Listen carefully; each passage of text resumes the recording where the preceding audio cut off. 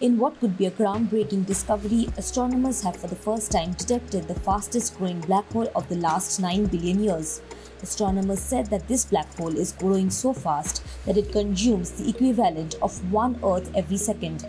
Astronomers from the Australian National University or ANU, describing it as a very large unexpected needle in the haystack, have said that the object shines 7,000 times brighter than all the light from our own galaxy. Their findings have been published and submitted to publications of the Astronomical Society of Australia. The object was identified by its optical colors from the Sky Mapper Southern Survey or SMSS during a search for symbiotic binary stars. Lead researcher Dr. Christopher Onken said, and I quote, "Astronomers have been hunting for objects like this for more than 50 years.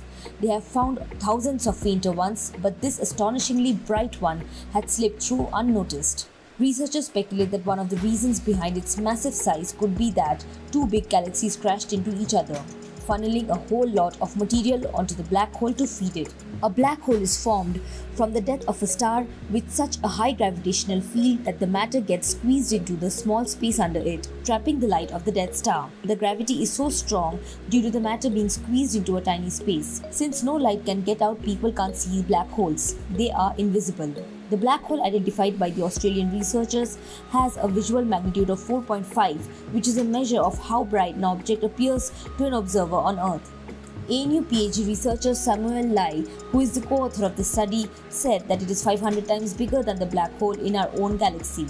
Astronomers had recently captured the first image of the black hole at the center of the Milky Way galaxy, the Sagittarius A. The Australian researchers are confident that their record will not be broken, saying that they have essentially run out of the sky where objects like this could be hiding.